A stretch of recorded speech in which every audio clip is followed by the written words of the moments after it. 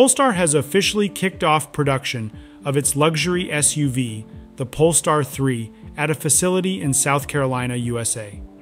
This milestone marks a significant moment as the Polestar 3 becomes the first model from the brand to be manufactured on 2 different continents. The South Carolina plant is focused on producing vehicles for customers in both the US and Europe, supplementing the ongoing production already happening in Chengdu, China.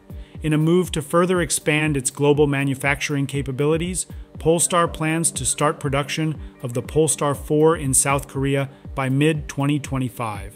This strategy reflects the company's approach to leveraging the expertise and resources of its partners and major shareholders, allowing for greater flexibility and scalability in its operations.